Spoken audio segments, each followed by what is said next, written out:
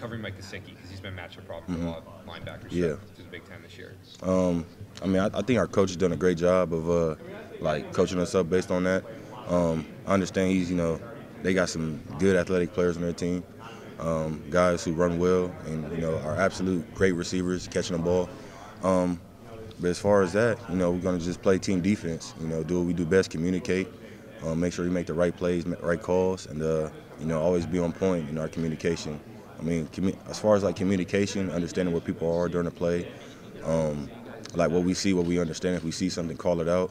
It all goes into the game plan. We definitely do a great job of like practicing and understanding what we're going to do in practice, and it's all about executing on the field.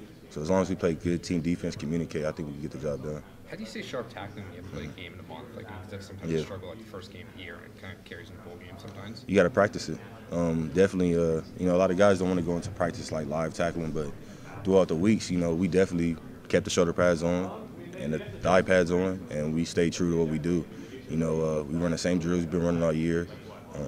We might have done a little more than what we've been doing all year, but it's preparation time.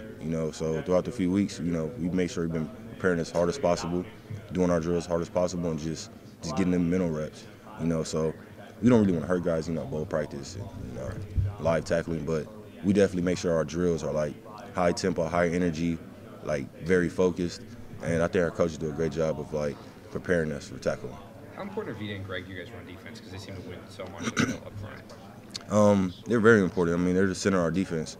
They really are the base of our defense. So, as long as they're taking two and making openings for other guys to run through and make some plays. I mean, it starts with them, honestly. So they're very important. They're very important. How would you compare and contrast Saquon Barkley and Bryce Love as runners? Just different styles. Seem to be the two top backs this year. They do have very different styles, but they're similar playmakers.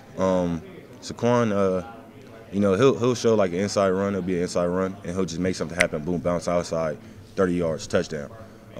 Bryce Love is a similar way, but he's more like inside, consistently inside, pounding the rock, 5 yards, 3 yards, like 2 yards, and keep going right back to that. I mean, they do have I want to say it's very similar, but I would say Saquon is a little more elusive, and Bryce Love is like kind of more just pounding the rock.